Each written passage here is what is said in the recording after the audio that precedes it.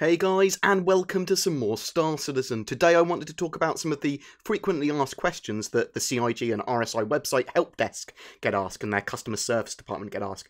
I'm going to do a video like this every so often to update as required when new issues come out. So this is basically Star Citizen hot issues. The idea here is to also help people avoid making ticket requests from the RSI Support help desk where possible, and to answer any other FAQs that you might have about current issues and commonly asked things. So, couple of basic ones first. The alpha phase in general. Star Citizen is the massively multiplayer online game, and it's in its alpha phase with no confirmed release date.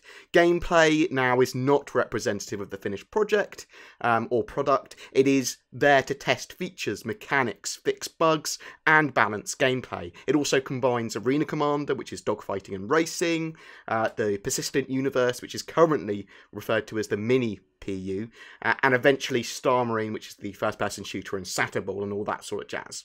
Squadron 42 is the single-player campaign being released as 3 episodes. Episode 1 is scheduled for release in 2016. Actions in the single-player universe affect your character and standings in the Star Citizen massively multiplayer online game. Star Citizen and Squadron 42 are each available standalone from each other for $45 excluding taxes, but if you purchase one of them, you can add the other as a bolt-on for $15 extra. You're offered this at the checkout when you buy a applicable package. If you want to add this bolt-on at a later date, just melt your ship package and then repurchase through the checkout again. You can do that if you've done something by accident or whatever. Let's talk briefly about concept ship sales. So Star Citizen runs concept sales for ships that they will be adding to the MMO, massively multiplayer online universe. They typically go on sale when a ship has finished its basic concept art and they've got the concept down of its role and all that sort of stuff, but active development on that project, on that ship, has yet to begin. At the moment, there is likely to be a concept sale every 6 weeks-ish. And we've just had the Misk Prospector, which is a mining ship, and in the future we're going to get, amongst others, the Drake Buccaneer, which is the pirate interceptor, the RSI Polaris, which is a small corvette, the Asperia Prowler, which is possibly a boarding ship, Tavaran in nature, certainly. The Drake Dragonfly space motorbike. There's also going to be various variants of ships that we already have that will go on concept sale, so new variants of base ships, as well as other human and alien ships which are yet announced or we don't realise are going to go on concept sale. They'll also put those on concept sale at some point. There's obviously going to be some little surprises as well down the lines. Ships don't have a release date when it comes to concept sales, so we don't know entirely when they're going to be hangar ready or flyable. Backing at that concept stage, you should know that you might be waiting a while to get that ship in your hangar or to get that ship flyable. You will be given some form of loaner ship until your ship is ready though, so you can at least fly something if it would be your only ship. And you don't need to buy a ship. You don't need to buy these concept ships. CIG are offering these pledge ships to help raise funds for Star Citizen's development. The funding generated by these sales allows them to include deeper non-combat orientated features in the Star Citizen world, and all concept ships and all ships in general will be available in-game for in-game credits in the final universe, and they're not required to start playing the game. They're all obtainable in-game. All you need is that $45 Star Citizen game package. The goal here is to make additional ships available that give players a different experience rather than a particular advantage when the Persistent Universe launches.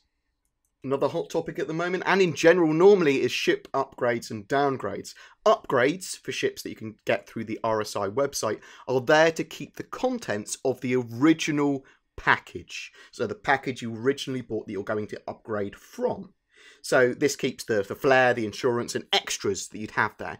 If you upgrade a ship package, you keep the original contents. The only thing that changes is the actual ship. So if the original package that you are upgrading from has lifetime insurance or 3 years insurance, when you upgrade it, the new ship will have 3 years insurance or lifetime insurance or whatever the original pack had. If a ship is on concept sale with lifetime insurance, for example, at the moment the Misk Prospector, and you upgrade a package that has 3 months insurance, it will not get lifetime insurance. It will keep that original package 3-month insurance. So it keeps the parent pack or original package contents.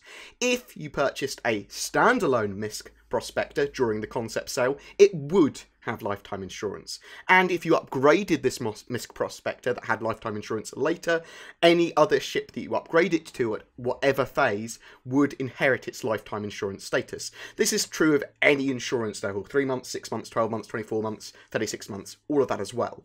Downgrades wise, at present you are unable to downgrade to the MISC prospector or any other ship if you have a higher tier ship package. You're unable to do downgrades at the moment. There is a possible downgrade system in the works that may allow this functionality in the future. It should function in the same way as upgrades, in the fact that it keeps the original or parent package contents.